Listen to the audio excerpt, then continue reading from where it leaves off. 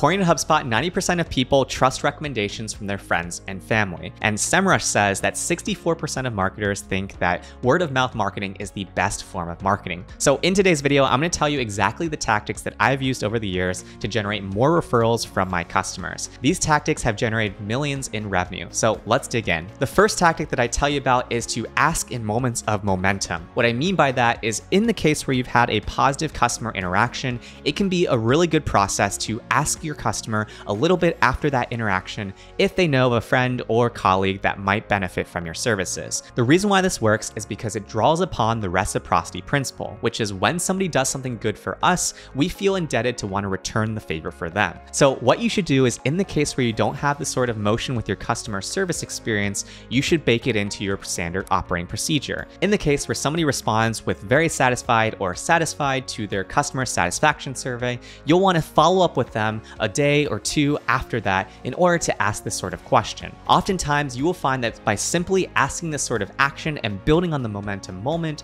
that your customer is going to be more than willing to share a name or two that might be interesting to you. This extends beyond just customer satisfaction moments, and that leads me to my second tactic to share with you today, which is to work in-app recommendations or suggestions to your user to refer a friend. So there's really two ways that I've done this in the past. The first way is in product onboarding, and then the second way is when thinking about my referral program or incentive structure. So when it comes to your product onboarding, you want to think about how you are teaching your customer to bake in referrals into the sort of motion and use case of your product. In other words, are you teaching your customers within their first 30 days of being on your website or working with you that you asking them for referrals is a normal behavior, and that they would really benefit from seeing more of their friends on the site because their friends might be able to benefit from your product or service, or they might have some sort of additional benefit of a network effect by having a colleague or somebody else on your respective tool. One of the best ways I've seen this done is in the education technology space by a company called Mystery Science. Immediately upon creating a free account on Mystery Science,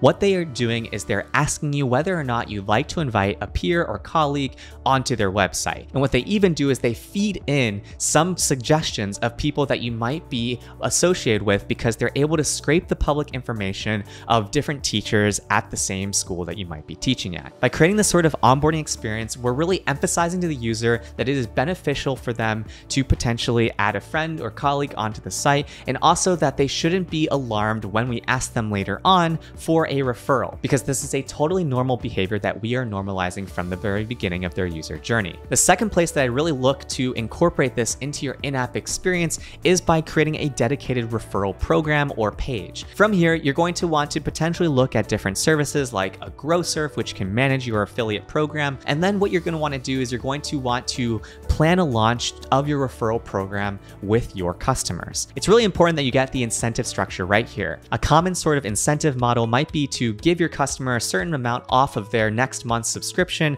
in exchange for a referral that signs up for a paid account with your product. You're going to need to naturally have to play around with the referral program here, but what's really important is to then also work in a product trigger in your in-app experience to then direct attention to this referral program. This means, for example, aside from just having an intercom series go out where you're announcing this referral program, the next time that your customer logs into your app or service, that you're going to also show them that there is a new referral program and then direct their attention to that section of your website. What's then going to be useful for you to do is to track what the advocacy rate is here. In other words, for every 100 or so people that are going into this respective referral program page, how many of them are clicking to copy their referral link or actually sending out an email to their respective friend or colleague. This leads me to the fourth tactic that I've used in the past, which is also to make an ask after key activation points in user onboarding. Let's say, for example, that you're a CRM and your customer just marked their first deal won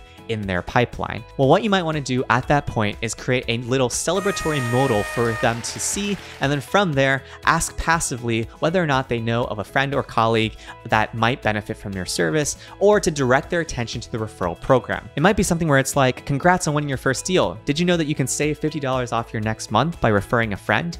And by celebrating this sort of win, we're building on that same principle to tactic number 1, which is building on momentum. So in order to apply this for your own business, what you should think about are what are some of the points of wins or success points for your customer. In the case where you run a services business, you might find this useful to think about on every single key milestone that you achieve with your client. So if, for example, you just completed an entire overhaul of a website, well, you might have some sort of reward or celebratory gift that you want to send your client because they've spent a ton of money on you. And then at that point, what you might also include is a one-pager on how important it is for referrals for your business, and then maybe offering some sort of clear incentive for them to recommend a friend or colleague to your business. The 5th tactic that I'd share with you to get more referrals from your existing customers is to simply add in customer success calls. This can be either from your customer success team or from the sales rep that sold the particular product or service to that person. The reason why is because at this point in time, there's probably been some form of a relationship formed with this customer. And so this can be really valuable for you to continue to build rapport with that customer